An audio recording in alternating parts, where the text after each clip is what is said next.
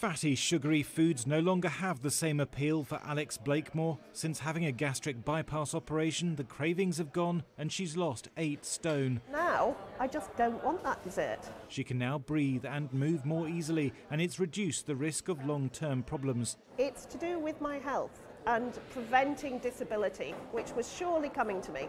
I didn't actually have diabetes, but my parents did, and my risk of diabetes was nearly over 90%, nearly 100%.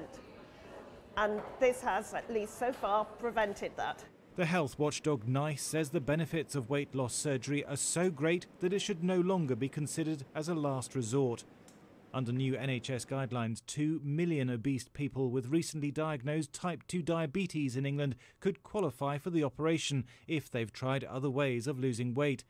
The rigorous assessment means just 5,000 a year are expected to go through with the procedure on top of the 6,500 who have it at present, at a cost of £6,000 each. But almost 2/3 are able to stop expensive diabetes medication, and surgery pays for itself within 2 to 3 years. This is surgery that alters how the body works, and that it does have profound benefits for people with type 2 diabetes. It puts their diabetes into remission.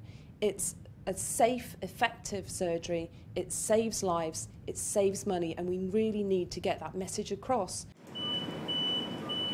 But some researchers say the guidelines are too dismissive of very low-calorie diets, which can also reverse diabetes. There is very much a bias towards bariatric surgery, which I think is totally inappropriate. It will cost the NHS hundreds of millions of pounds over this intervening years, and there are other methods of dealing with the problem before we proceed to bariatric surgery. It should always be a last resort.